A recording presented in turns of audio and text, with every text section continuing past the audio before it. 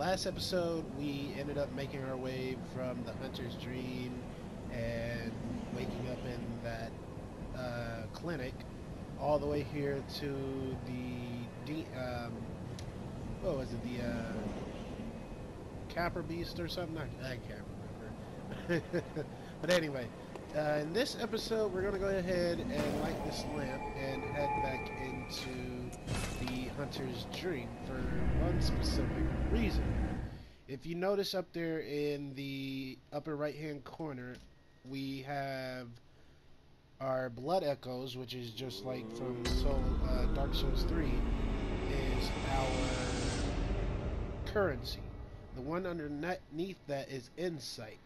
Now with the insight, it allows us to see certain things we couldn't see before, and as many insights you get, more things in the whole world start becoming more apparent and pretty much out in your face.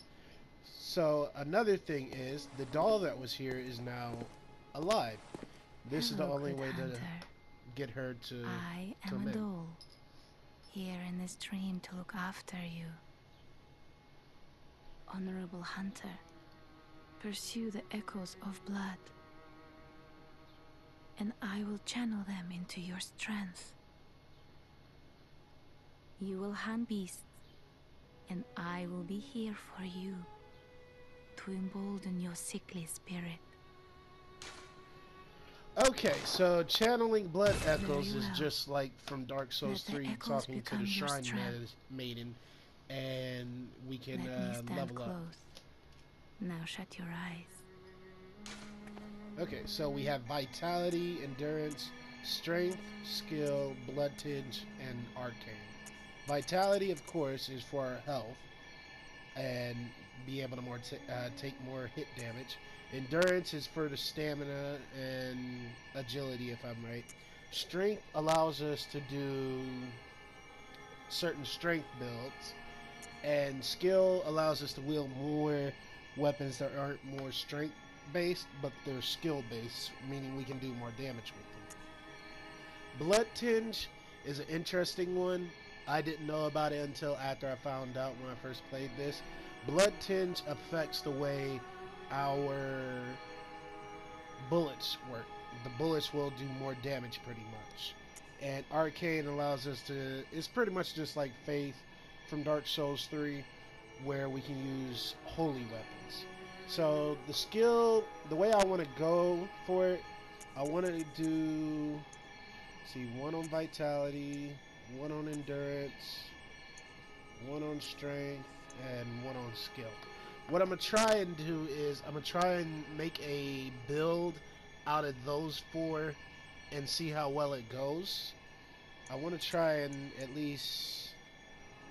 Okay, so I'll only be able to get it up that high for right now. Okay, so spin those blood echoes and we pretty much level up.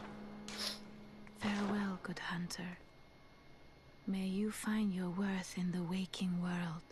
Okay, so let me see, what's this? Okay, so consuming insight will also give us a beckoning bell, which we can use to summon people online, and a silencing blink to pretty much cut that connection. And then what's this right here? And the old hunter's bell is pretty much just like the what is it from Dark Souls 3? I think it's the red cracked eye orb, if I'm right. And we can use that to invade other people's world to gain insight as well. We'll also be getting certain items in the game that'll allow us to consume insight. Just matter of fact, let me show you, because I do have a few items that are just like that, but they're for a blood echo. So as soon as it loads up, I'll also show it.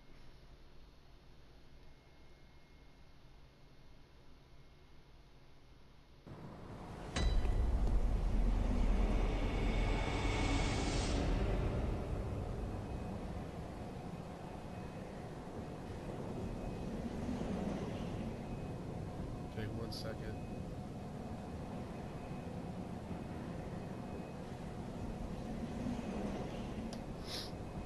Okay, so like I was saying, go into our inventory.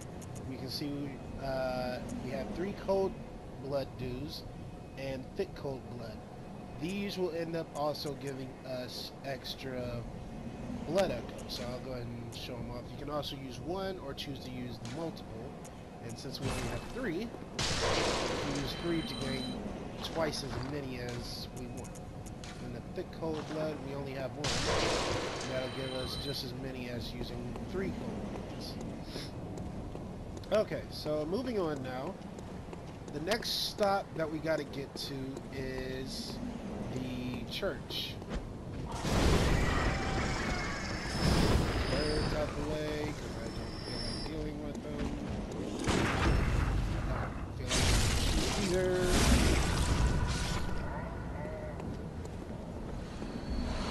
Okay, so we got another blood vial from him, which is good. I know you want to attack me, come on.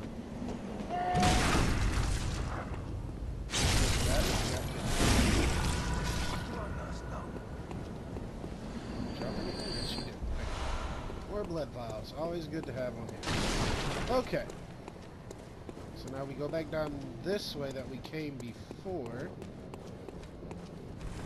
And we do want to go down this way this time.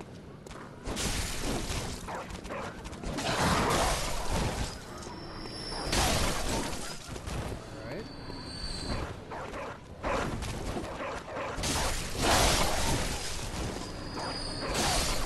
Kill these dogs off because, well, even though they're no threat to us, we can still use the blood echoes.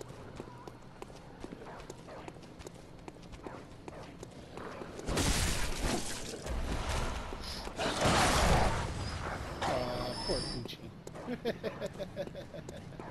Okay.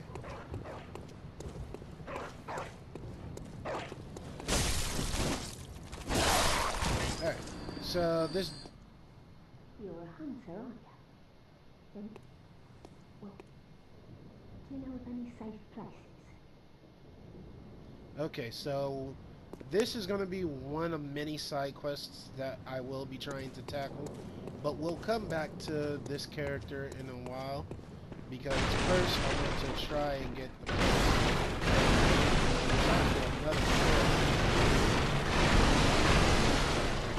the barrels. Okay, so jumping over, and then go ahead and fall off. Okay, so go over here, we'll meet a new character, new NPC, and let's go ahead and talk to her. Oh, a hunter, are you? And an outsider? What a mess you've been caught up in. And tonight of all nights. Here, to welcome the new hunter. Okay, so we got a bold hunter's mark. This will be just like the, what was it, the, feather we get, I think it was, or it was something else. The, coiled shrine, the thing we be using in Dark Souls 3. That's what I'm trying to remember. Prepare yourself for the worst. There are no humans left. They're all flesh-hungry beasts now. Okay, so if we talk to her again... Still lingering about. What's wrong? A hunter unnerved by a few beasts. No matter. Without fear in our hearts, we're little different from the beasts themselves. Okay, so we got a new emote, and to change them, just go over to here and hit switch, and you can change from whatever emote you have. So pretty much that's pretty simple. You can use those to greet people online and whatnot. Now there is a thing with her where you can kill her now to get her item, but I'm going to wait on that because it's actually going to be worth it later. Granted, we'll probably have already found some stronger items before then, but it's better to wait. I don't want to spoil it for anyone who doesn't know and hasn't played the game yet. But for those who don't know, you know, I don't want to want it to be spoiled. Okay. there's one down here. I'm gonna drop down carefully.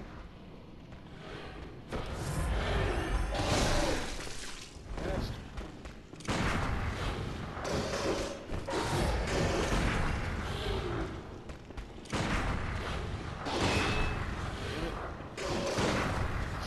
I'm missing every shot. There we go. Alright, you're dead. That. Alright.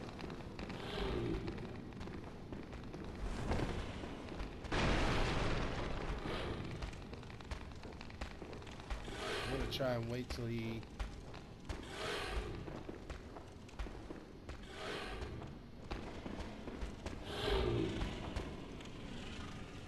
Yep, he already knows. Screw it.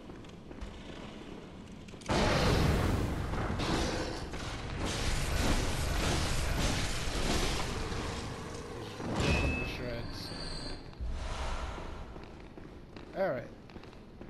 I see you over there, mister. Go ahead, shoot me. Well, I didn't actually need it. I jumped out of it. Okay. Got more Quicksilver bullets out of them. That's all I care about. There's one over here as well.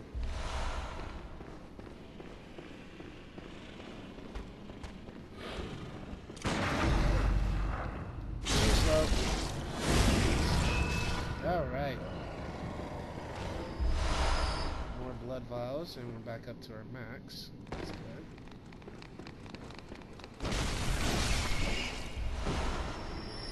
Okay, got another bloodstone shard.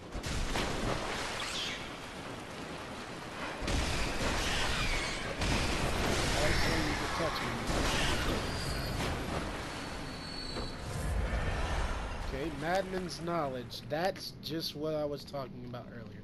Madman's Knowledge will give us a bunch, depending on the size of it, will give us a...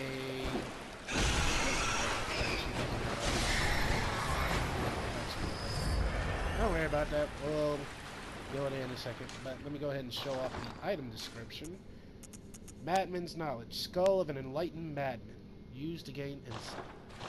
So, pretty much just like I said, that's used to gain a certain amount of insight. And depending on the amount of insight you have in the game, if I remember right how it works, it'll get harder depending on the amount of insight you have. The enemies will become more aggressive. They'll try to kill you even more. And I just got shot in the ass for no reason. These guys off real quick. Bloodstone card.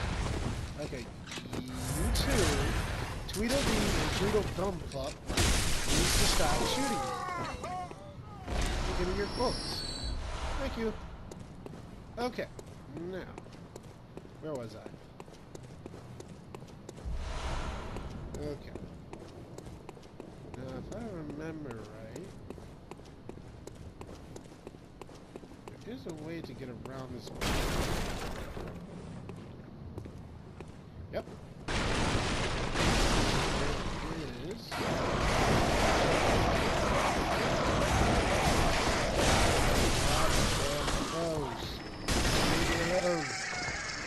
Okay. Oil urn! That's what I was looking for with the last boss fight. If we had used the oil urn in the first boss fight, it would have made it a heck of a lot easier. A heck of a lot easier, because mixing the oil urn with the Molotov cocktails deals twice as much damage as a normal Molotov cocktail would. It sucks, but I couldn't find it, unfortunately. Okay, you're both dead. I don't think there's anything else up here, so we can just go ahead and drop down. Another bloodstone shard. That's good.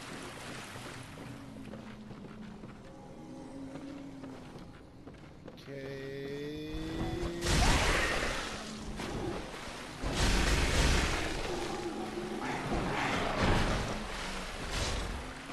I hate these things. Passion.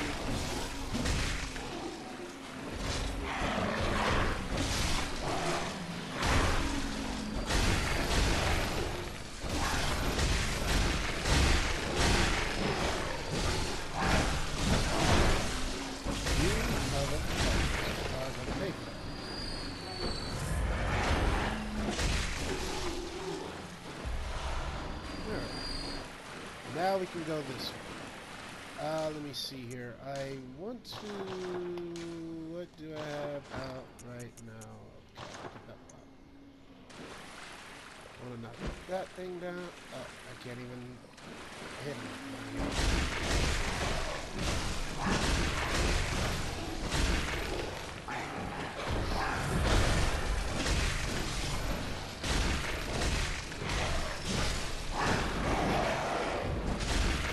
I didn't have to worry about knocking down the birds because one of them jumped down by themselves.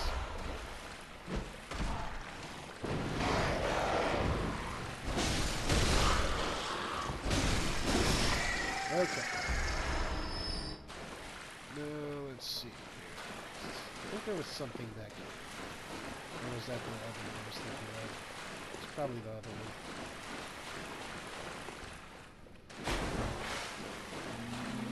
Yep, there's this one.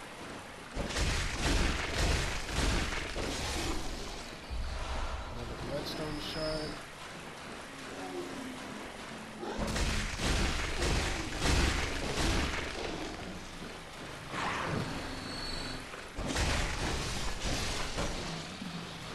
Alright. Got 2 more birds up here.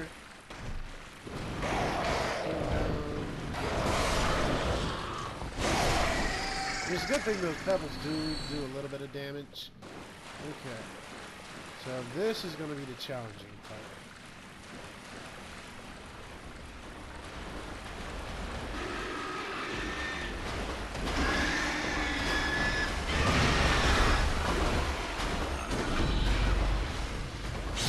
Okay. Do that. Get him out the way quick. Best way to take that thing out. Hit him from behind with a strong attack, and then just freaking shove your hand up his ass. Like, literally. Okay, so we got the Saw Hunter badge. Okay, Saw Hunter badge. Badge of a workshop sanctioned hunter. There's no way to really look at it, unfortunately. Okay, so now come over this way. And we pretty much created a shortcut to where we would have had to walk, as soon as I can get a good view on it, we would have had to walk along that long bridge right there, and it was actually a trap there. And since we've done that, okay, so he pretty much did most of the work for us, killing himself and killing everyone else, which is very good. Didn't have to worry about fighting them. Okay, so that should have killed them all. It did. Yep. Got some more blood vials. Okay, now you actually do want to come back this way because it'll activate this elevator, which you can use to ride up from the central Yardom lamppost. It's a neat little shortcut that you can take, or you can, I should say, not just central Yardom lamppost, but also the Great Bridge lamppost, and you can use it to get back here. Now this next boss fight, I'm gonna actually recommend this now. Put the tiny, not there, but the tiny music box. Put it right here. Okay, because we'll need it in the next boss fight. Okay, let me see. Your attention.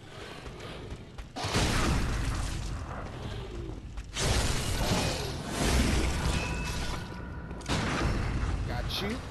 Got you. Good night. Alright. Like I'm Fusro dying or punching the heck out of her chest. Okay, so this boss fight, when I first played it, was a little bit difficult, but I think I did find a way to really make it a lot easier.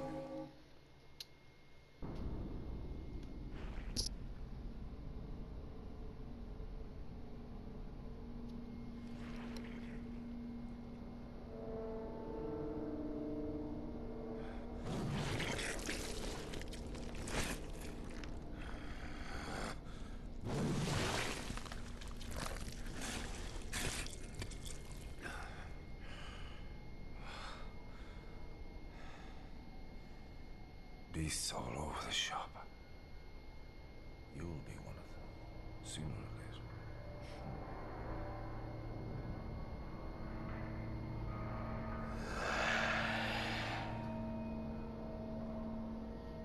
later. Alright. Say hello to Father Gascgoine.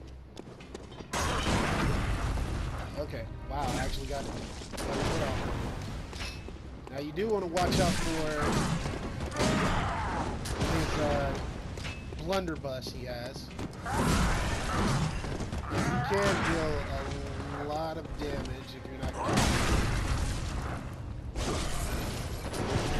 I'm trying to see if I can get a visceral attack on him.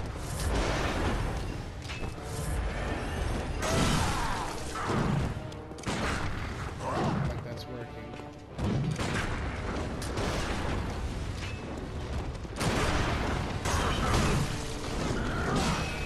I'm not gonna die here.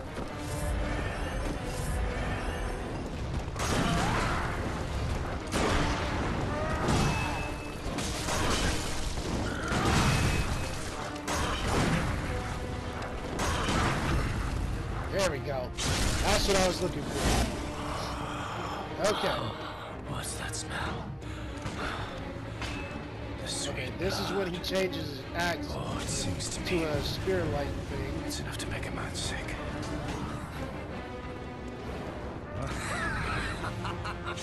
Let me see if I can kill him before he gets into his next state. Hopefully I can. Oh shoot, I'm out of bullets.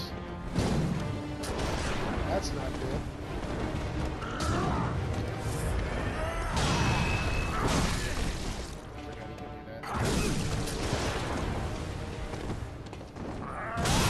To show your true face, eh? Not a sporting hunt it was. Sorry, first death. This boss fight is kind of tricky once you do figure it out. It's pretty easy. Okay, so like I said, one way to really get him is try to time the shots right with the gun. I have literally no bullets. That's not good. One second. Let's go. I'm gonna head back to the Hunter's Dream, buy some bullets, and I'll be right back at the door. Back at the door to the boss fight. Okay, that was cheap. And where are my bombs? There they are.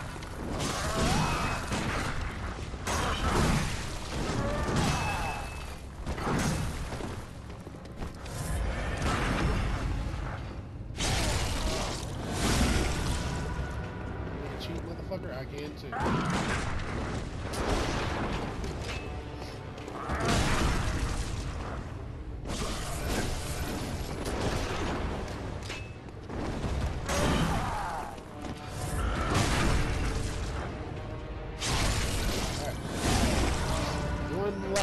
Lot better, lot better.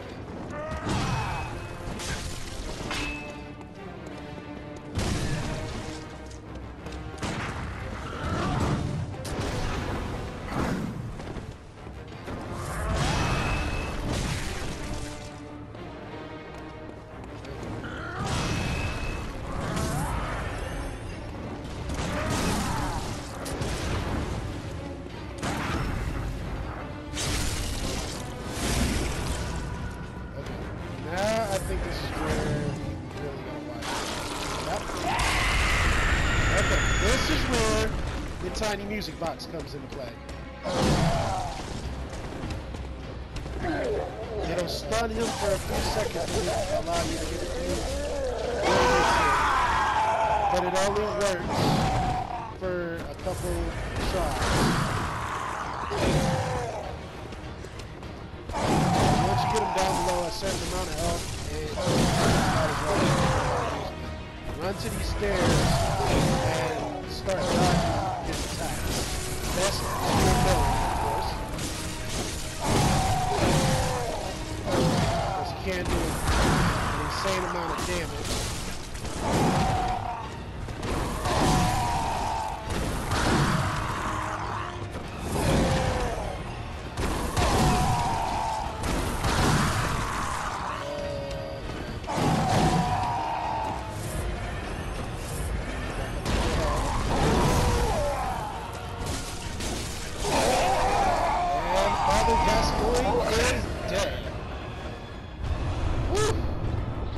Okay, so after one death, finally, even though it was a little bit early, but it is to be expected at this boss fight because he is kind of hard, we received the Odin Key Temple, or Temple Key, which allows us to open this gate here. But before we actually go in there, I want to jump down here. This is the red jeweled brooch. That little girl that had us looking for her mother, that was her mother right there. She pretty much died trying to get her husband back, which in turn, believe it or not, is Father Gascgoine. It's kind of a sad thing. Most of these side quests ends up sad, but the majority of them don't. So, I mean, most of these side quests we actually get some pretty decent weapons out of. But this side quest in particular, it's kind of sad. So let's go ahead and climb up this ladder.